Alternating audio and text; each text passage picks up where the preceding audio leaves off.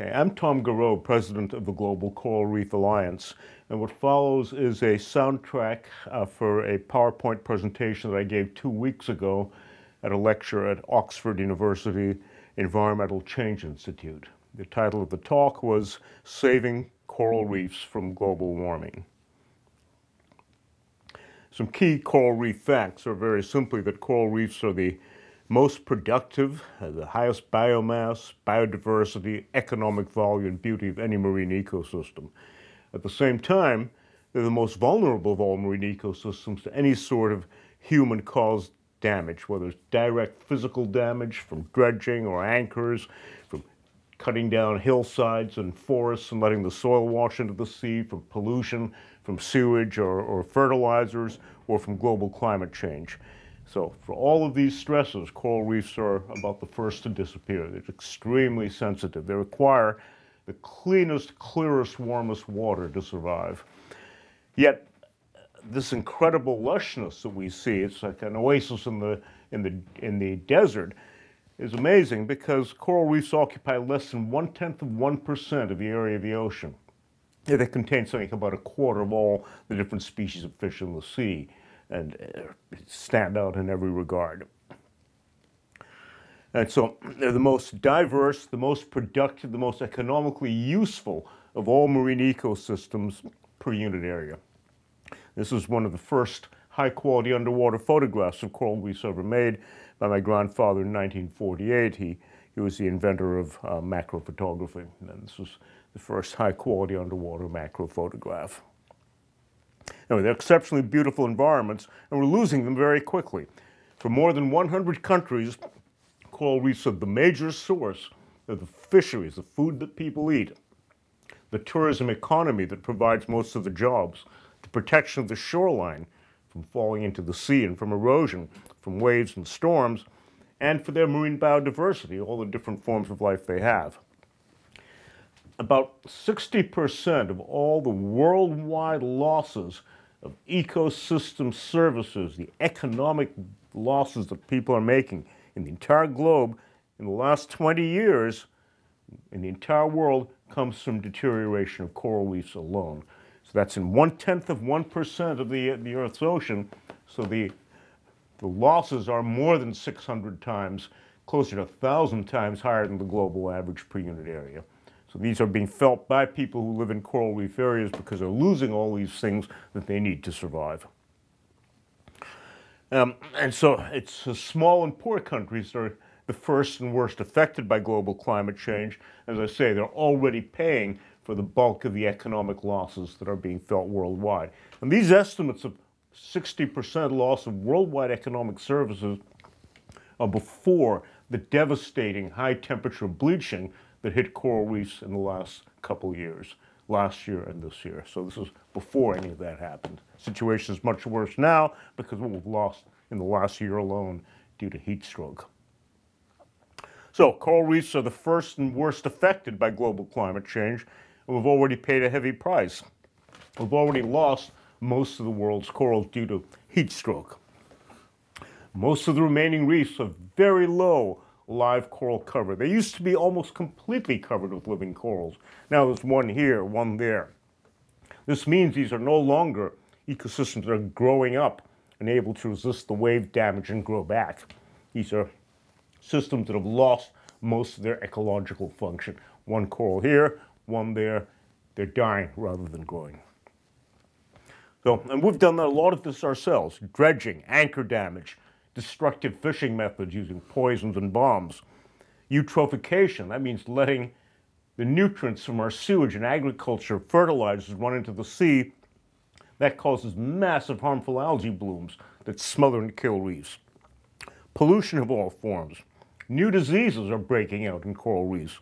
And now, worst of all, global warming is killing corals at a rapidly increasing rate. This is the first photo of coral bleaching. This was taken in Jamaica by my father in 1963. These reefs were not bleached by high temperature. They were bleached by massive hurricane rains that washed fresh water and mud onto these reefs. But bleaching is a general stress response for almost any stress except one, and that is acidification. Every single time you see an article about ocean acidification, they show pictures of bleached corals like this, and they're showing pictures of corals that are bleached by high temperature. Yet, you can put a coral in acid seawater and dissolve the skeleton away completely, and the tissue does not bleach. Acidification does not cause coral bleaching at all. In fact, if you then put the coral back in normal seawater, it will grow a new skeleton. So acidification is not a threat to coral reefs at all. High temperature is right now. Coral bleaching due to high temperature, we've been able to accurately predict it since 1990. What I found back then was that it took only 1 degree C above the average temperature in the warmest month to cause mass bleaching of coral reefs. It took only about 2 degrees C above the normal average temperature in the warmest month for most of the corals to die from high temperature. We're all along just below the upper temperature limit at which corals could stand, but we never were pushed beyond that on a large scale until the 1980s. Since then, it happens year after year, and we get coral reefs that have lost up to 99% of the corals, like the reefs that I was diving on last month in Indonesia. They were beautiful last year, almost 100% live coral cover. This year, 95 to 99% of the corals died in the space of a few weeks from high temperatures. This is what's called a hotspot map. These areas that you see here, this is the latest one, these areas you see here in yellow are areas where the temperature is now well above the bleaching limit for corals. That's in Micronesia in the Central Pacific, some patches here in the Eastern Caribbean. But we're able to map these in real time. It's no surprise when bleaching happens. We can tell when it's about to hit simply by mapping the sea surface temperature changes from satellites. We've known for more than 20 years how to do this, but governments have refused to act to try to prevent this damage from continuing long after we knew it was caused by high temperature. This map here shows global sea surface temperature trends. If you ask physical oceanographers, is ocean circulation changing? What they'll tell you is it'll take us 50 years at the present rate of measurements if you give us many millions of dollars for more instruments. Then we'll be able to measure if it's changing. But what we've done here is we've simply mapped out from the satellite data the average changes in the ocean temperature. It's not the same every place. Some places are warming up more quickly than others. Some places are warming up more slowly than others. And so in this map here, I've put black dots in the middle of the areas that are warming up more slowly than average. So yellow and orange is more rapid than average, and white and bluish are more slowly than average.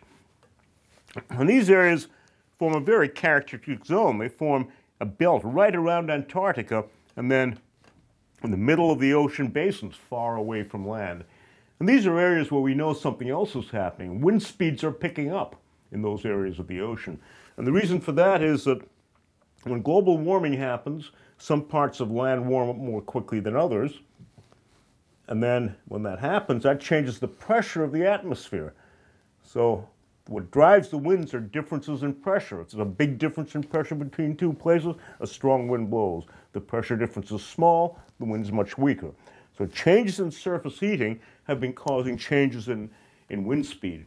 In particular, there's been a big increase in wind speed out over the open ocean. That's been documented, again, by other satellite data. And in those areas, as a matter of fact, something interesting is happening. There's more phytoplankton, little tiny algae growing in the water. So those are these areas here, where it's warming more slowly than average. And these areas are really important because that's where the strong winds are mixing nutrients to the surface, and that's driving the fisheries of the world, these particular areas.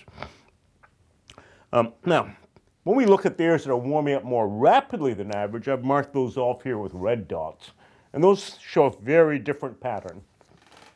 Here what we're seeing is the red dots are in all the enclosed ocean basins, like the Caribbean, large parts of the Red Sea, the Arabian Sea, the Bay of Bengal. Then we see all the areas that have strong warm currents, like the Gulf Stream or the Kuroshio. Those are warming up faster than average. The areas of the hot waters flowing from the equator to the poles are warming more rapidly than average. All the areas with the strong cold currents offshore, those are warming up more rapidly than average too. So that means the warm currents are pumping more heat out, and the cold currents are warming up more quickly. They're delivering less, they're flowing less as a result.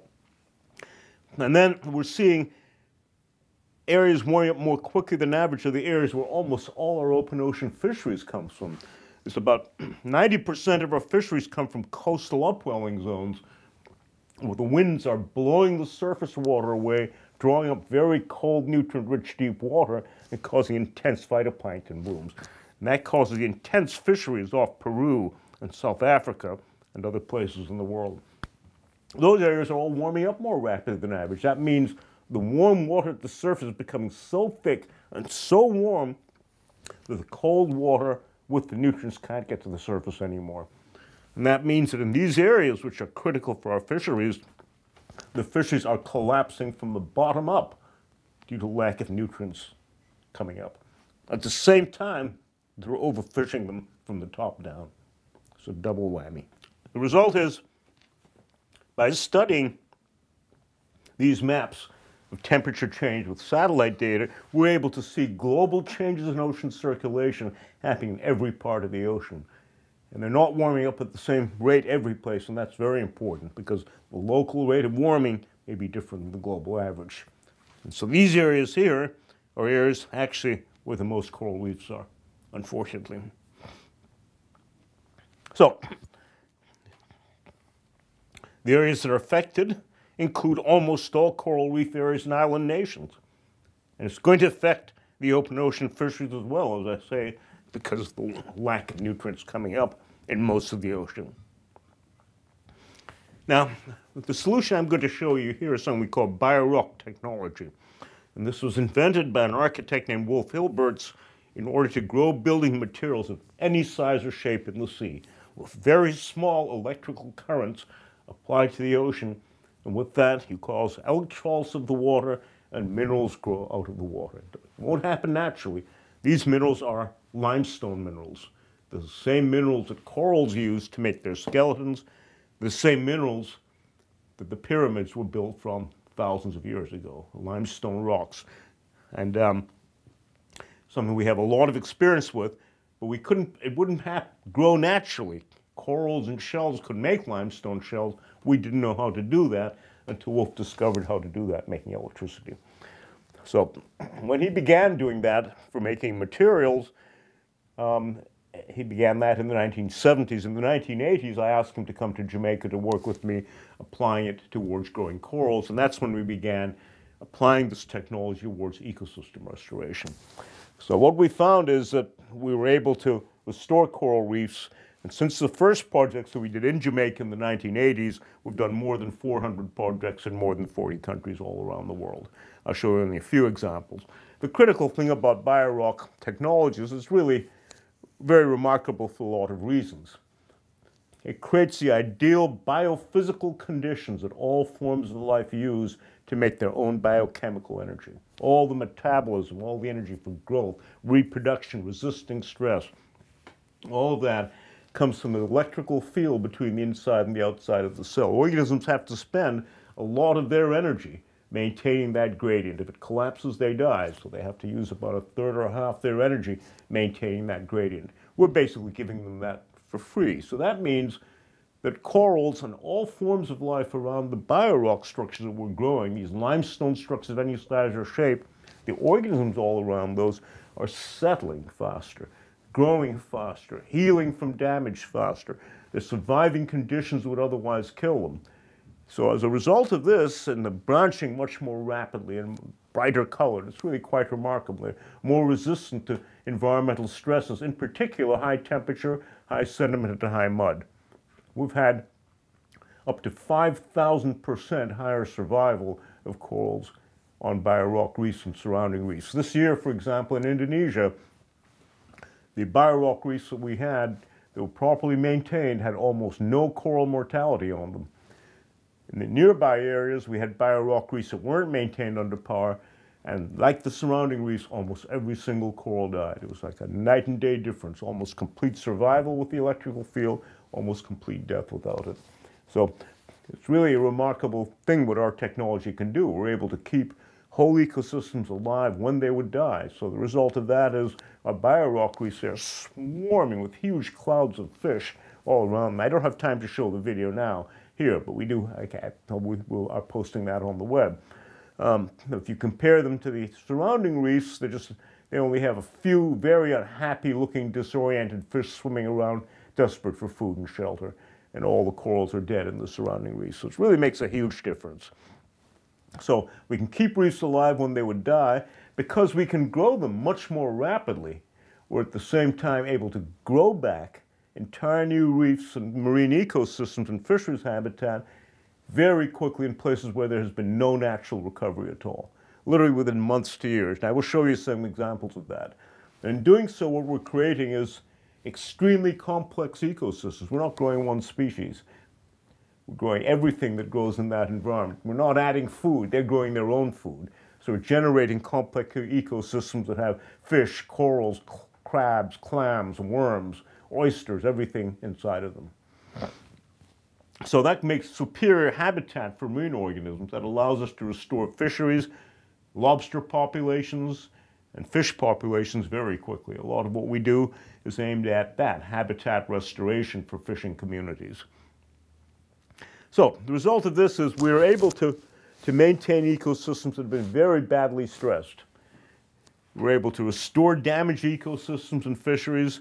We're able to develop new forms of sustainable mariculture by growing organisms more rapidly that have economic value, and there's quite a number we work with there with local fishermen. We're able to protect shorelines from erosion. I'm going to show you how we grow back beaches naturally at record rates. We create ecotourism attractions that people love to see, and you'll have to look at that, but in at least 2 different towns in Indonesia, we've gone to towns that were desperately poor fishing communities or the poorest villages on their islands. Now they're among the richest because in each of these places we have more than 100 biorock reefs just full of corals, swarming with fish. Tourists come by the thousands from all over the world to dive and snorkel and see these structures. It's created a boom in jobs. People have, it's completely transformed their economy from dire poverty to being actually quite profitable. So these are now worldwide ecotourism attractions and have built their economies. So in addition, we can produce building materials of many forms. And I'm not going to talk a lot about that here, but most of our structures are limestone that is solid rock. It's about 3 times harder than ordinary concrete. We're growing limestone rock out of the ocean. We do it slowly to get very hard material. And this is one of the first structures we built in Jamaica in the late 1980s. At this location here, the reef had died. It had been overgrown by the nutrients caused by sewage and caused algae to smother and kill the reef. There was hardly anything left alive. I found a couple of the last surviving corals, transplanted onto this biorock structure, and they just simply proliferated like mad. One little piece about that big tripled in size in about 3 months. It was just, I'd never seen anything like that. So we're able to grow this stuff at record rates. Now, what we're growing is limestone rock, but we can also grow cements that are even harder than ordinary cement and that absorb CO2 out of the atmosphere, whereas ordinary cement production adds CO2 to the atmosphere. There's tremendous opportunities for this technology as well to produce building materials from the sea that are harder, stronger, and better for the environment. Okay, now here's one of our first reefs in Jamaica. As I say, we're growing corals in an area where all the surrounding corals had died from pollution. It was quite amazing. This is another one in Jamaica. These corals we were growing at nearly 1 centimeter a week. This is many, many times the record rates, but in an environment where the corals were dying from pollution. Another example, elkhorn coral. This is a species now almost extinct, but we had it settle and grow. This is a 4-year-old reef in Indonesia. We grew it in an area that was barren. You can see there was nothing but sand and rubble there. There was nothing to see. There were almost no fish. Almost no fish. We built a biorock structure there. We transplanted a few small pieces of coral. There's a huge fish population built up. In this area, there's more than 100 of these structures. So not only built up fish populations in the protected area, they spill over into the surrounding areas and have great increase of fisheries for all the surrounding villages. The surrounding villages want more and more of these projects to restore their fisheries wherever they can get them. Another 4-year-old biorock reef in Indonesia. Again, we've got a cloud of fish around them. We can build them in any size or shape. And these are just a few examples. When we began that project, there was almost no live coral. In 1998, almost all the corals died from bleaching, from high temperatures.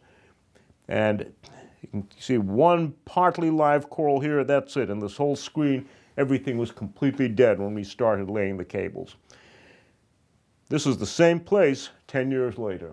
Now it's about 99% covered with live coral. We've just completely grown back everything in that area that had disappeared. The electrical field throughout this area stimulated coral settlement and growth and huge fish populations. So something that our method is the only method that does.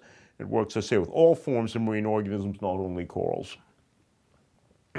So we find that we're able to get vastly greater growth rates. This means we can grow back coral reefs and oyster reefs wherever they used to be in the past. We've had up to 5,000% higher survival of corals on these structures. They're just growing much more healthy because of that electrical field. So they have ideal conditions for surviving conditions that otherwise would kill them. These are examples showing the settlement of corals on biorock versus controls. Hundreds of times faster settlement. They're attracted to the electrical field. It shows the growth rate on biorock versus controls. They're growing anywhere from 2 to 15 times faster. These are different species of corals or oysters or other organisms at different locations under different conditions, but they basically all show the same thing. They get much higher survival. In many cases, we're getting complete survival where controls are all dying from many different forms of stress. So that is quite remarkable. And this shows how they make their own biochemical energy from the current. And that's what we're doing is very fundamental. We're stimulating the natural mechanism by which all forms of life make their energy. So you couldn't be stimulating the growth of anything at a more basic level. We're just feeding off the natural electrical fields that all forms of life need. So, because of the physical and chemical process, we can grow solid limestone rock structures of absolutely any size or shape. And typically, we're producing material that's about 3 times harder than ordinary concrete. Now, everyone knows when you build steel structures in the sea, the steel is going to rust and corrode. You build a reinforced concrete bridge or a breakwater or seawall in the ocean, what will happen is eventually that steel rusts. As it rusts, it expands, that cracks the concrete, more seawater gets in, and then it cracks and even more quickly. So every marine construction material, especially using reinforced concrete, is strong when you put it in the water, and it deteriorates immediately from that point on until it crumbles, collapses, and falls apart. Biorock produces a very different sort of material. We're producing materials that are actually growing in the water. They're getting bigger with age, they're getting stronger with age. They're the only marine construction material that actually gets stronger with age, and moreover, they repair themselves. They heal themselves with damage. I'll show you that in a minute. And furthermore, they also reverse ocean acidification on a very small local scale. They're making it less acid. That's how we grow limestone out of seawater. The process itself reverses ocean acidification in a small scale. This shows 2-year-old biorock material. These are, as I say, 3 times harder than concrete. We've grown them over steel bars in the Maldives in about 2 years. And this one here, covered with oysters, is from Louisiana. The oysters grew to adult size in months. They settled by themselves and grew right on it.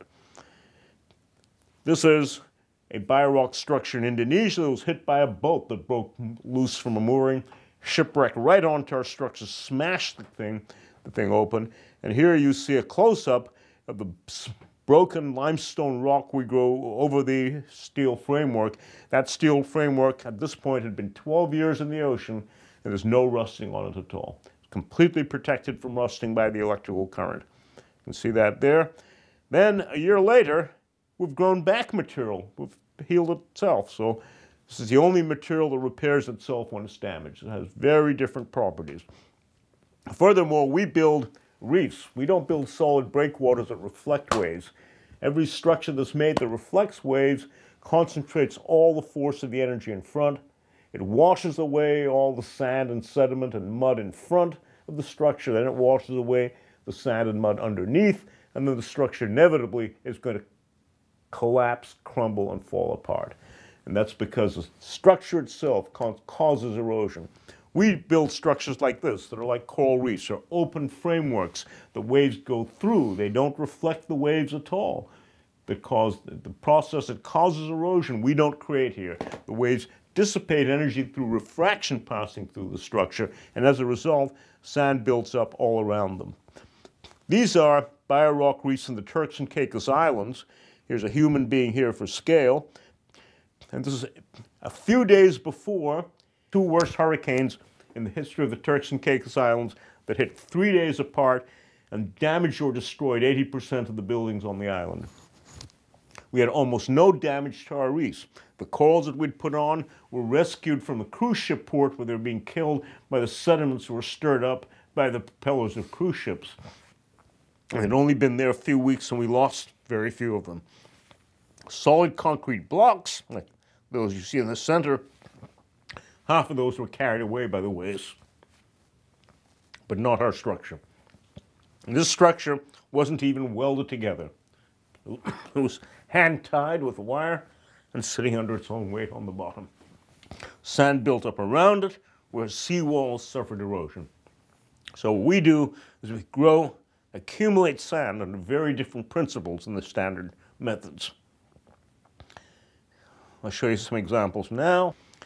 This is in the Maldives. In 1997, the beach had completely washed away. Every island in the Maldives has severe erosion like this.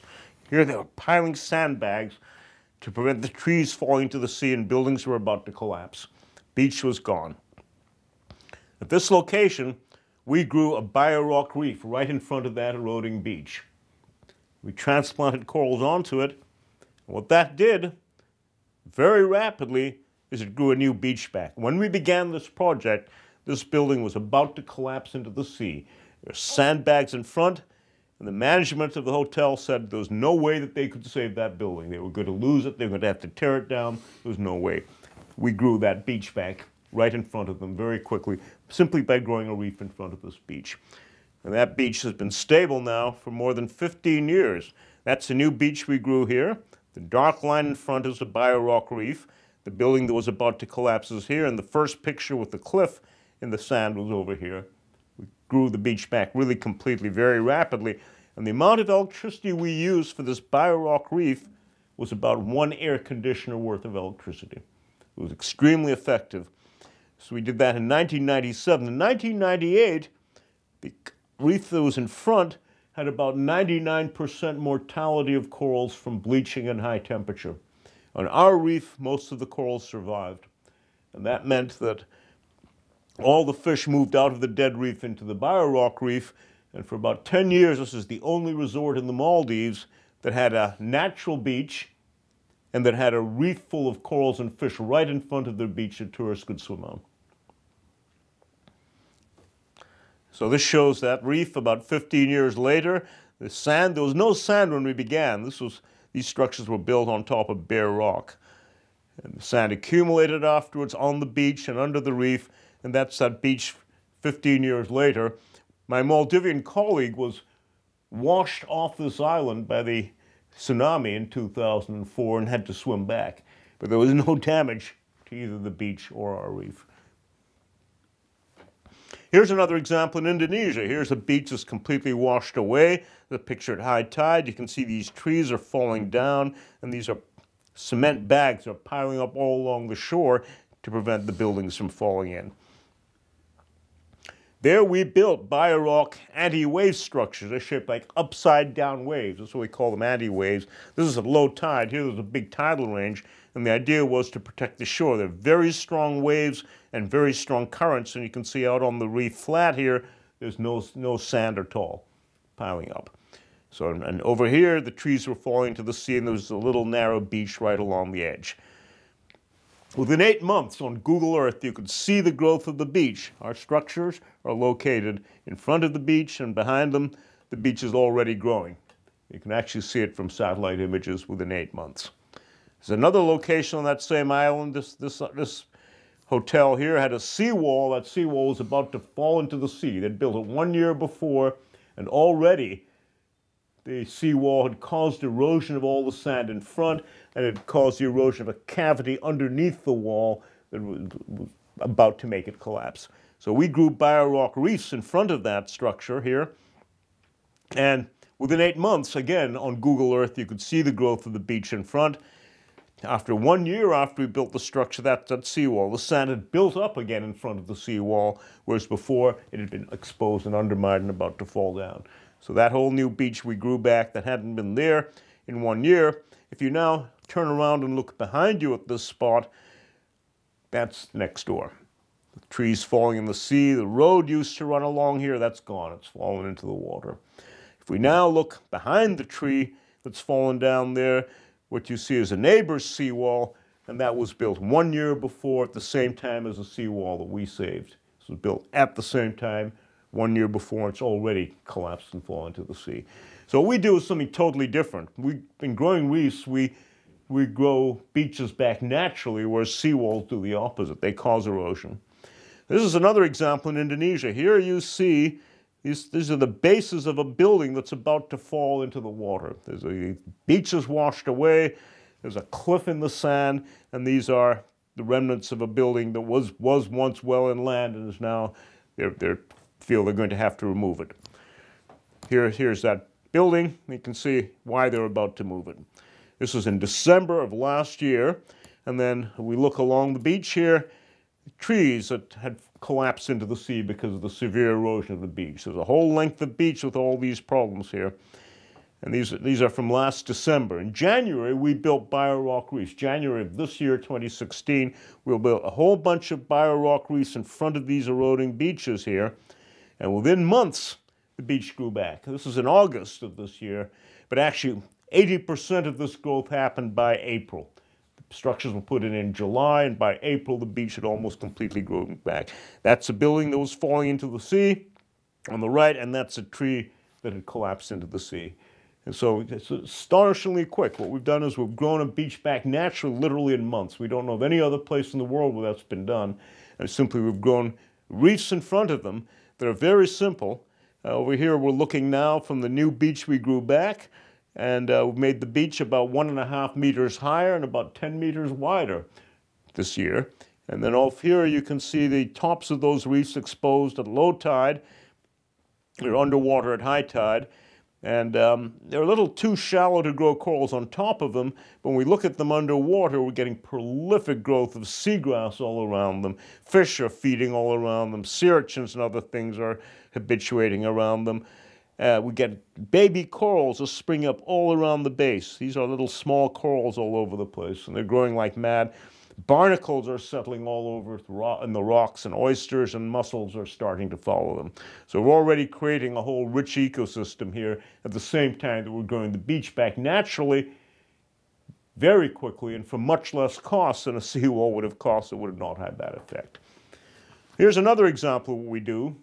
That's shore protection. Worldwide, we're losing almost all our beaches to erosion. We can grow back our beaches naturally by growing back marine ecosystems and fisheries habitat in front of them for much less cost than seawalls that don't work. Here in Vanuatu, now we're talking about community-based fisheries habitat restoration. This is a subsistence fishing village.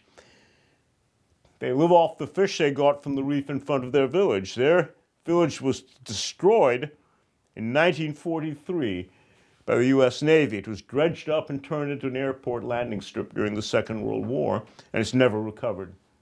So in this village here, we're working with the village to build structures to put into the sea to restore their fisheries and coral reef habitat. And kids really get into it. The whole community is really into it. Here are the kids, the structures they've helped build, taking it into the water, putting it down on the bottom. Here we're adding corals and attaching them. So we're really trying to work with the whole community to bring back their fisheries and develop mariculture of the species they most desire, like giant clams and lobsters. So that creates a whole new paradigm for mariculture. It's very different. Now, what we're doing is only a short and medium-term solution. We've got to control the nutrients and the sewage that are killing the sea at the same time. There's only one place in the world where that's ever been done, and that's one bay in Jamaica where I got all the nutrients recycled on land before they went into the sea. And once we kept the nutrients out, the algae simply starved and died back very quickly. So that's the only way we know that works. It needs to be done almost every place too. That's as far as I know, no other place in the world has ever eliminated weedy algae long term, except for that one case. So we have to do that. But the thing with biorock is we can grow corals in polluted areas and areas that are too hot, but there are going to be limits. We've got to reduce the stresses to reefs in the long run. We have a short-term and medium-term solution only because as global warming gets out of control, we've got to reduce global temperatures. So in the long run, it is essential that all countries, rich countries, poor countries, support efforts at the United Nations Climate Change Convention to reduce CO2 in the atmosphere. It's not enough to reduce emissions to the atmosphere. That will cause runaway global climate change to continue for thousands or even millions of years. We've got to do what we call geotherapy, removing the excess CO2 from the atmosphere. The French government have been the first to call for that. In December in 2015, they called for increasing soil carbon by 0.4% a year with the idea of stabilizing CO2 at the present level. It needs to be much more ambitious. We need to lower it 40% to safe levels. I'll show you how and why in a minute.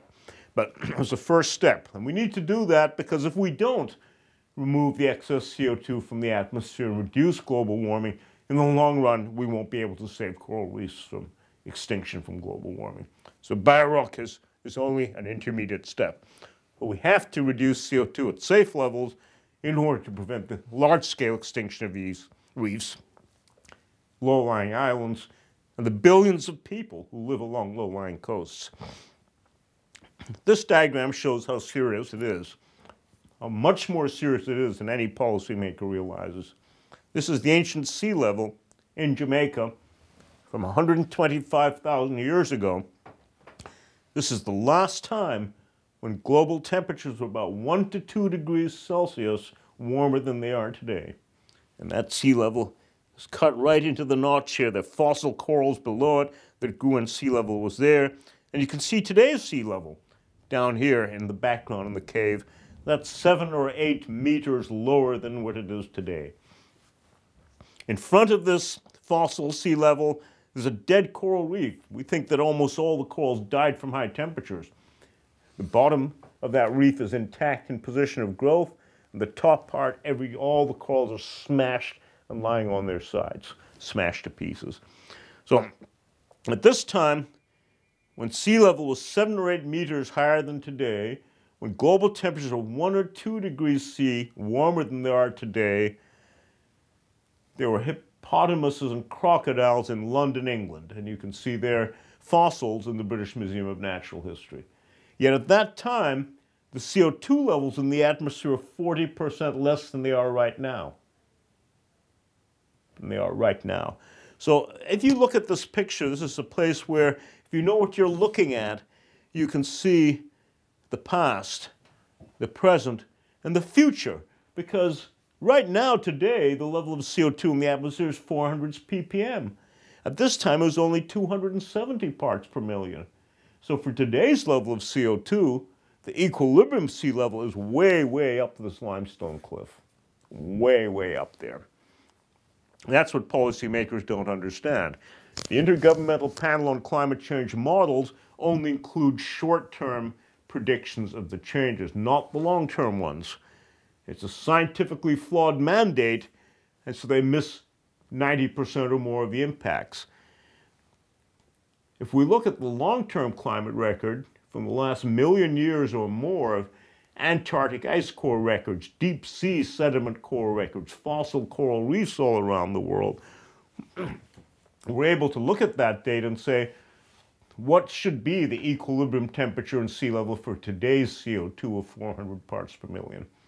And what those data show quite clearly is that the temperature would be, for today's level of CO2, once it reaches steady state with that level, which it has not yet, we have not yet begun to feel the effect. Once it does, we're talking about a temperature that would be about 17 degrees C warmer than today's level, and a sea level that's about 23 meters higher than today's level, or 75 feet. So these are much bigger changes than anyone recognizes. People have been lulled into a false sense of complacency because what IPCC is reporting is what models say might happen in 5, 10, 20, or 100 years of a process that is not going to stop at 100 years. It's going to keep going and going and going for thousands and thousands of years in the future. Well, people have been very misled about the magnitude of what we have set in motion. We haven't felt the impacts yet. And the reason is, well, here we can take a look at some of the data here. This shows the Antarctic ice core data of global temperature, sea level, and CO2 for the last 800,000 years. And what you can see here is that as CO2, which is recorded in the ice cores, goes up, so does the temperature. Here's today's temperature, where we are now, okay? And that is equivalent to about 260 parts per million of CO2. Here's where we are now, 400 parts per million. That's today's CO2 level. That's equivalent, if we extrapolate the data, to a temperature increase of 17 degrees C above today's level. That's what that data shows. This shows sea level versus change in temperature. And again, here's today's level of where we are now. But for 400 parts per million, the sea level will be up here. This is 23 meters or 75 feet above today's level. That won't happen quickly. And what IPCC and everybody else has forgotten is something very, very fundamental. It's a huge error. Okay? And I'll show that to you in 1 second. But first of all, the point is that what the data shows is the safe level of CO2 for today's temperature and sea level is about 260 parts per million. That means we must reduce CO2 in the atmosphere by about 140 parts per million. Emissions reductions cannot do that. Only increased sinks can do that. And soils, as I will show you, are the only place where we can store excess carbon fast enough, quickly enough, in order to avoid catastrophic long-term runaway global warming impacts. And that's what we call geotherapy, the restoration of our planet's natural life support systems. You've got to come to an accurate scientific diagnosis of the global biogeochemical problems that are underway in order to prescribe a course of therapy to restore the patient back to health. We've got a patient whose natural immune system, the natural physiological mechanisms by which the Earth regulates its climate, its temperature, its water levels, its biosphere, all of that has been severely compromised by what we've done. We've got to restore the patient to health. This concept, this medical analogy, was developed by the late Richard Grantham back in the late 1980s. We held the first international conference on geotherapy in Lyon, France in 1990. At that conference, I gave the talk on stabilizing atmospheric CO2 at safe levels, including the material that I'm showing you here in this talk. And that led ultimately to the French proposal to try to increase the carbon in soils as the only place we can do that. This is what I call carbon trading that's effective. This shows the amount of carbon in the atmosphere. The green is a safe amount, the red is a dangerous excess. That's what we need to get rid of. That's what's too much. There's vegetation contains about as much carbon as the atmosphere. We have lost about half the vegetation. We've just cut down about half the forest and turned that into CO2.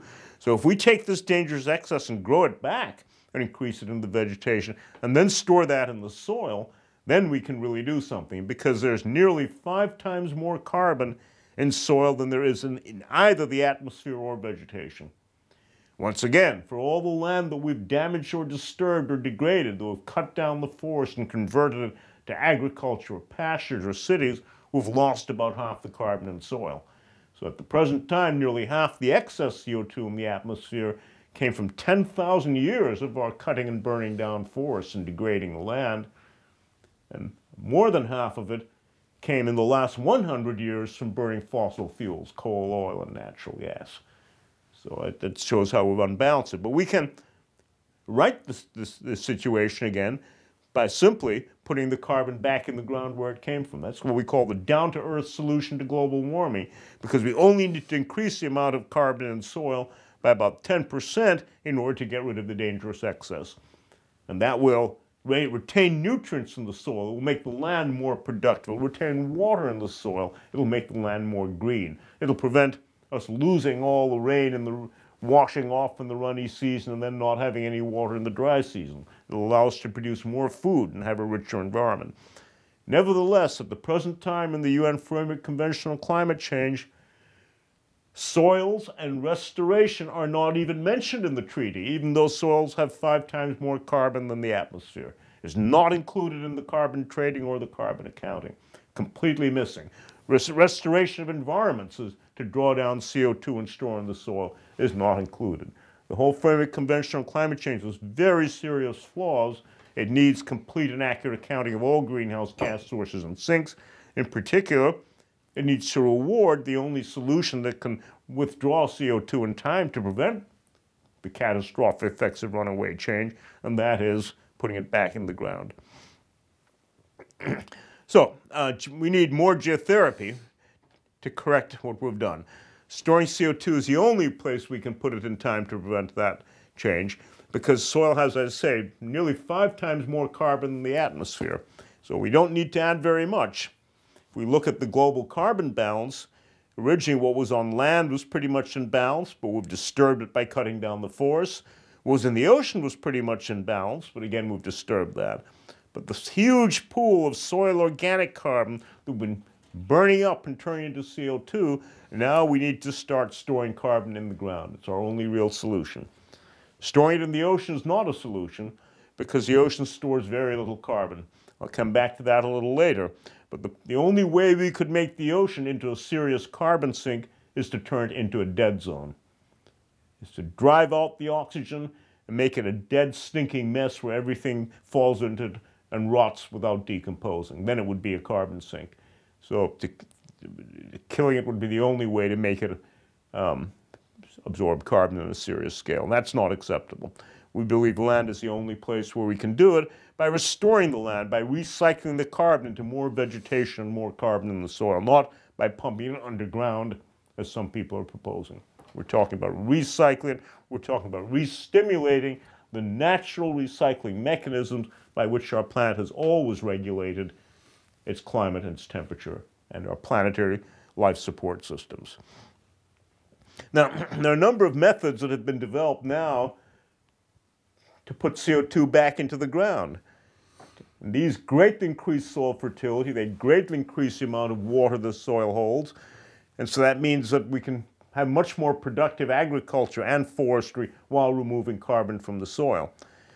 Now, the principles of this were actually developed by Amazonian Indians in ancient days, and now we can do this at the same time. When we produce these materials, we can produce carbon negative energy, energy that removes CO2 from the atmosphere. This is Terra Preta do Indio. This is the black earth of the Indians in the Amazon. And they found out how to turn the poorest soils in the world into the richest soils in the world.